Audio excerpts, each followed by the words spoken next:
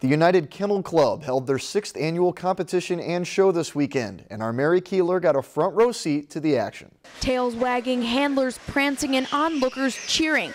That was a scene at the United Kennel Club's dog show this weekend. But what makes a good show dog? Kathy has it down to a science. A good show dog is one that's exuberant, one that wants to be there, one that says, I want this win, along with their handler. Besides the structure of the breed, according to the standard of the breed, the exuberance of the dog is icing on the cake. It's who wants that, who wants that win. And the shows run the gamut too, making sure all categories are included.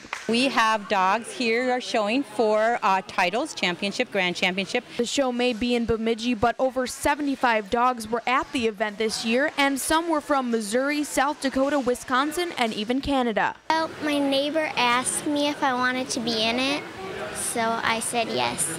For 10-year-old Elena, this day was full of new experiences and achievements. It's my first dog show, and I won the Reserve Best Junior Handler and Multi-Breed Show and first place for the juniors.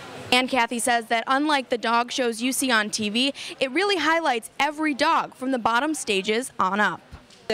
What you only see on TV is who won and how they got there. We start with, we let puppies 3 to 6 months. They don't get points and titles, but we have puppies, and the actual titles will start at their 6 months of age. So we have puppy class, a dog class, lots of different things, and this is how they get to the very end is what you see on TV. Dogs young and old, big and small, were able to strut their stuff to win the coveted Best in Show title, both on Saturday and Sunday, making for some proud handlers and very happy dogs. In Bemidji, Mary Keeler, Lakeland News.